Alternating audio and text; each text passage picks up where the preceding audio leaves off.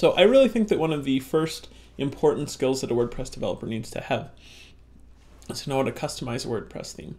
And we talked in the last quick guide video, which we'll link up, about how you can just use the additional CSS that came in WordPress 4.7 to add some basic CSS very, very easily and in a built-in way. So that's how I got my pinks going on here. But sometimes you need to make a child theme. Let's say you don't like the way this date is formatted. In order to change that, you need to actually get a little deeper into changing PHP files and all that stuff. And that starts, doing that in a good way, starts by creating a child theme. You can do it without creating a child theme. I can just go into the 2017 theme itself, which is what I'm looking at here, and I can open up the single.php and I can just like, that won't do it. I can just throw this here. Obviously this is not the way I would make the change, but it demonstrates that the change has been made. And I can do that and that works, but it doesn't look very good. It's not really what I want. So instead, I should create a child theme. How do I do that? Well, it starts by creating a folder in your themes directory, which is generally in WP content/themes. And then you will give it a name. I'm going to just call mine 17 child. I could be a lot more creative, but I think it's nice to be clear about that. And then inside of that directory, you need one file, and that's a style.css file. This is the way that WordPress always finds out about a theme and discovers it, and it does it via this giant header block. So I'm going to copy to start this 2017 header block, and I'm going to change a couple things. I'm going to change its name to 17 child. I'm not going to bother to change a bunch of this. We'll delete tags just because they're not necessary. We'll delete this line that's cute, and we'll just change the description to 17 child. Obviously, you would probably customize this more. The core thing that I need to add, though, is the line that says template, and it says 2017. This is the line that makes us a child theme of 2017. Without this line, we're just a normal WordPress theme that is supposed to do everything.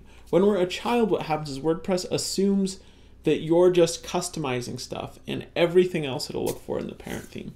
So I can just add some styling via style.css and not change anything else. I'm going to get this in my clipboard real quick. But right now I should be able to go in and change themes, and then I should see my child theme. I think I may have to refresh. So if I go in here, yeah, there we go. I can see 17 child, so I can turn that on and I can preview it. And we know it's a working theme, but we're not seeing any styling. There are a lot of different ways you can solve this. The easiest one in my mind is to do an @import URL,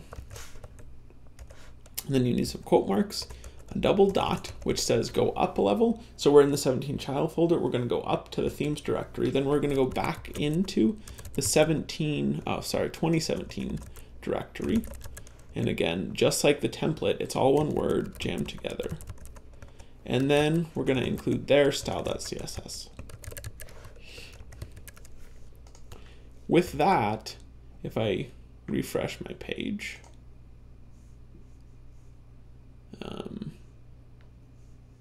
I'm seeing my changes. So now I'm seeing 2017 as it would present this post. If I go back to the home page, it's going to look like 2017. All that's going on. It's great.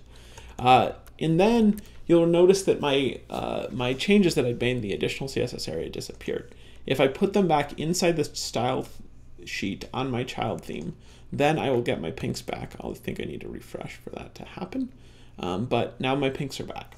So the additional CSS thing is specific to each theme that's running, so you could add these styles in there, but since you're already in a child theme, may as well put it in the style sheet. And this would allow us to say, if we wanted to make that modification we made to single.php earlier, we would then just copy and paste that file into our child theme directory. And then we can put, just for the sake of expedience, that gobbledygook back. And we aren't going to see it on this view because we were on the home page, or we are. I lied. Oh, because we aren't on the home page. So if I go back to the home page, I won't see that gobbledygook, but I will see it on the single.php. So that is why and how you make a child theme in WordPress. It's not too hard, and it really is good for future proofing so that you can update the 2017 theme without losing your customizations to it. That's it. Hope that's helpful.